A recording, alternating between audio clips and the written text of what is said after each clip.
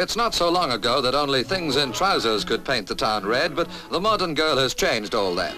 Nowadays she's able to show beauty that's not only skin deep, but shin deep, especially since they found a way in this Uxbridge studio of putting washable hand paintings on nylons.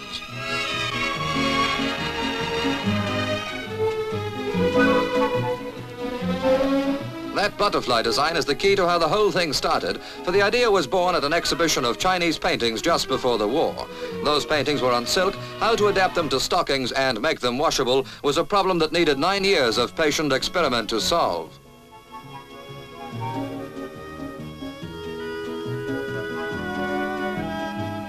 Curious to think how a butterfly first painted by an Eastern artist can add to woman's understanding of beauty in the West.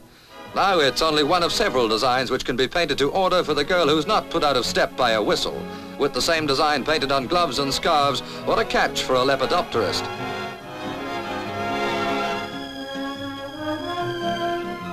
Here's how it walks out in practice. In case you can't place them, the models are Sylvia and Bettina. The place, a famous Oxford Street store, and in the audience, the lady who adapted that old Chinese picture, Miss Thomson Carmichael.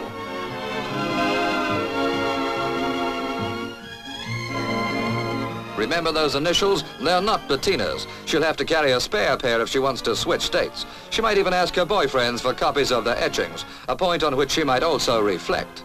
Incidentally, the paintings will long outlast her nylons. Later, she can frame them on the wall.